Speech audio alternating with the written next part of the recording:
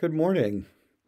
A couple of years ago, when I was in a far off land teaching some ministers about the Day of Atonement from Leviticus 16, one of my hosts began to realize that they really didn't understand what I was saying. They weren't getting it. And so he asked the crowd that was assembled whether they had a couple of goats nearby, and they brought in goats, and we actually modeled out for the people exactly what happened on the Day of Atonement. And after that, he said, "Did everybody get it?" And all the hands went up, and I wish I could do that for you here right now. So I hope you'll be able to follow what happens here in Leviticus 16. It's a very important passage that tells us about one of the key festivals in the calendar of the Jews. So this came from the Lord through Aaron. Moses gave this message. It was after the death of the two sons of Aaron, which was quite a traumatic event. We talked about that before. And then Moses said this message of the Lord to Aaron: "Tell Aaron your brother not to come at any time into the holy place inside the veil before the mercy seat that is on the ark, so that he may not die." In other words, not just any old time, but there would be a special time.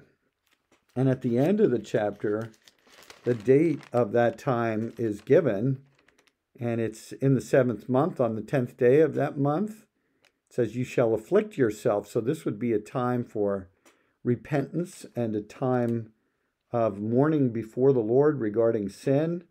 And on that day, it says, you shall atone, you shall make atonement for your cleansing, and you shall be clean before the Lord from all your sins. So it was called the Sabbath of solemn rest, and this was part of the special arrangement of the calendar of Israel. So what happened with this? First of all, Aaron needed to take a bull from the herd and make atonement for himself in terms of his own sin.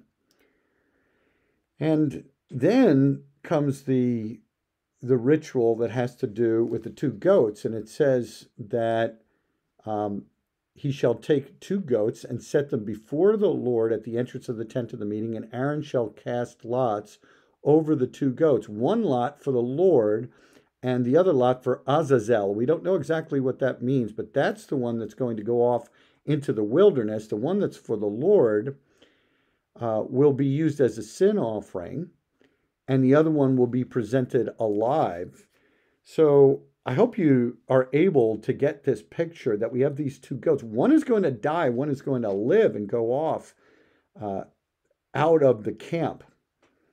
And all of this is symbolizing what's necessary in order for the horrible effects of sin to be taken care of. First of all, there needs to be a death. There needs to be a death. There needs to be a blood atonement that takes place. That's the first goat. That's for the Lord. But then also, the one who sins deserves to be cut off from the people of the Lord. And that's the second goat will take that place. And you see both of these things that are part of the ritual of the Day of Atonement find their fulfillment in Jesus, who dies for our sins. So there's the cross, but also the other thing about the cross is that it is a symbol of being cut off from the people of God. So there's a sense in which both of these things come together in the Day of Atonement. So it says, Aaron shall lay both his hands on the head of the live goat and confess over it all the iniquities of the people of Israel and all their transgressions and all their sins. And he shall put them on the head of the goat and send it away into the wilderness by the hand of a man who is in readiness. The goat shall bear all their iniquities on itself to a remote area, and he shall let the goat go free in the wilderness.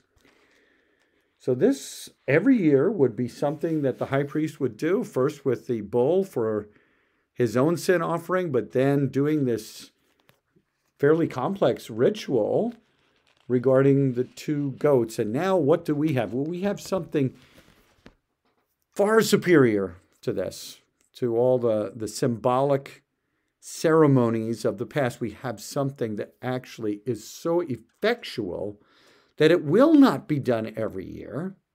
Why? Because the cross of Christ will actually work in atoning for our sins and taking away our guilt. And so once for all time, we have this great achievement of true atonement. Let us pray. Father, thank you for the work of your Son, Jesus Christ. And he has made peace with you for us. And we have now the covering that comes from all his perfect righteousness, and our guilt has been taken away and our shame, and we're kept in the covenant community, and we are forgiven. We thank you in Jesus' name. Amen. God bless you, and thank the Lord for this great atonement.